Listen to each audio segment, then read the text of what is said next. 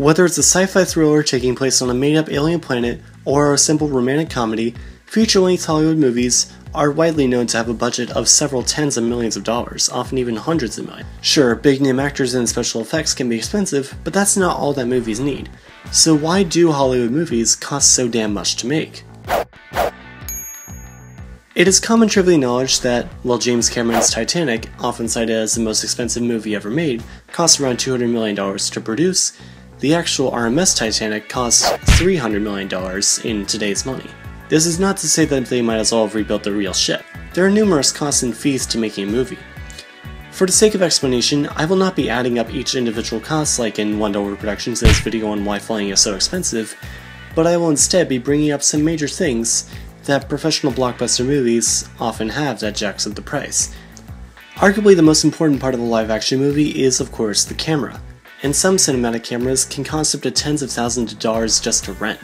Some sources say that an IMAX camera, for example, a really good camera of course, can cost $12,000 to $16,000 per week of rental, and movies aren't KhAnubis Productions videos in that they could never be filmed in under a week.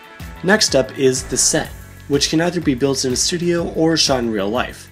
Either one will still probably require some extra CGI to tie everything together.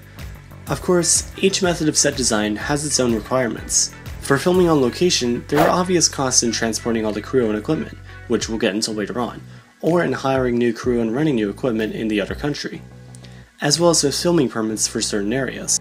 That is, of course, unless you're in this area around Los Angeles, the so-called studio area, which is likely why this rock formation is so well known in science fiction. If those rocks were on the other side of the line, they probably wouldn't be too well known, as it wouldn't be very cost effective to film there. Obviously, sets also have their own costs, notably construction and rental, even if it is just a bunch of harnesses and green screens. Another big cost is people, which is a big one, considering how long productions may take. Of course, you need actors, producers, and directors, but you also need set designers, light and sound experts, stunt doubles, cinematographers, electricians to power all that gear, editors, extras, costume designers, art directors, and this isn't even mentioning how movies generally tend to have their own soundtracks, often by big-name musicians like Hans Zimmer or Michael Giacchino.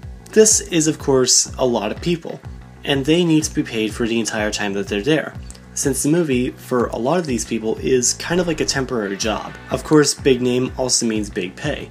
Like, for some of the actors, a couple million big pay.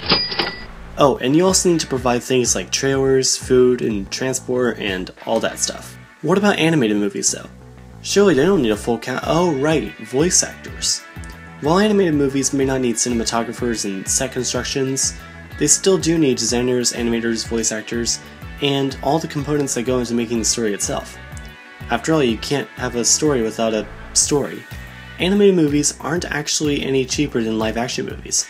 In fact, if we cherry-pick two random examples, The Martian had a budget of $108 million, while How to Train Your Dragon had a budget of $165 million. Of course, animated movies are technically entirely CGI, so there's that. There's also one more component that comes out just before and just after a movie's release, that you may or may not have previously considered: marketing. Movies, in order to be successful enough to make a profit in theaters and sales, need to put word out of the movie's release, which often means major ad campaigns. This can be anything from commercials to cross promos to billboards to Metro C displays that look absolutely terrifying out of context. So that's basically what you need to take into account. Once again, I'm really nothing more than someone who's been pondering the same question themselves, so I've linked a couple really helpful videos in the description below. Thanks for watching, and I'll finally see you next Sunday.